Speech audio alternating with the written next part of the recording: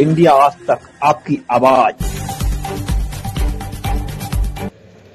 मैं हूं सिद्धरा और आप देख रहे हैं इंडिया आज तक लाइव टीवी। तो चले चलते हैं ताजा खबरों की ओर। दिल्ली के मुख्यमंत्री अरविंद केजरीवाल की तबीयत खराब हो गई है। हल्का बुखार और गले में खराश की शिकायत है। इनका होगा कोरोना टेस्ट। राष्ट्रीय राजधानी दिल्ली में कोरोना वायरस के मामले में लगातार बढ़ते जा रहे हैं। इसी बीच ये खबर आई है कि दिल्ली के मुख्यमंत्री अरविंद केजरीवाल की तबीयत खराब हो गई है।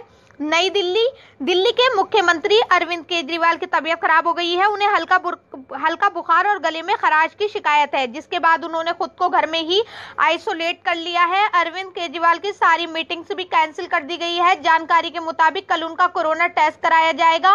आम आदमी पार्टी के नेता सौरभ भारद्वाज ने कहा कि सीएम केजरीवाल को हल्के लक्षण हैं। उन्हें कोरोना है या नहीं, ये कल टेस्ट के बाद ही पता चल पाएगा। केजरीवाल रोज दोपहर में दिल्ली में कोरोना मामले को लेकर प्रेस कॉन्फ्रेंस करते हैं, लेकिन बुखार और गले में खराश की शिकायत के बाद उन्होंने खुद को आइसोलेट कर लिया है।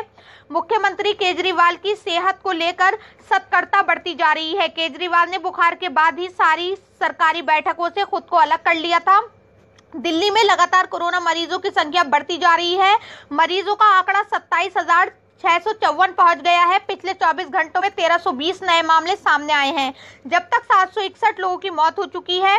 देश की राजधानी दिल्ली देश में कोरोना के मामले में तीसरे नंबर पर है और विश्व में भारत 5वें नंबर पर है। दिल्ली में मौजूदा समय में 219 कंटेनमेंट जोन है। जानकारी के मुताबिक कल मुख्यमंत्री आवास पर कैबिनेट की बैठक हुई थी, जिसमें उप मुख्यमंत्री, स्वास्थ्य मंत्री सहित तमाम आला अधिकारी शामिल हुए थे। रिपोर्ट रणवीर कुमार गुप्ता, इंडिया आज तक टीवी लाइव। खबरों के साथ बने रहें। लाइक करें, शेयर करें, कमेंट्स करें और सब्सक्राइब करें।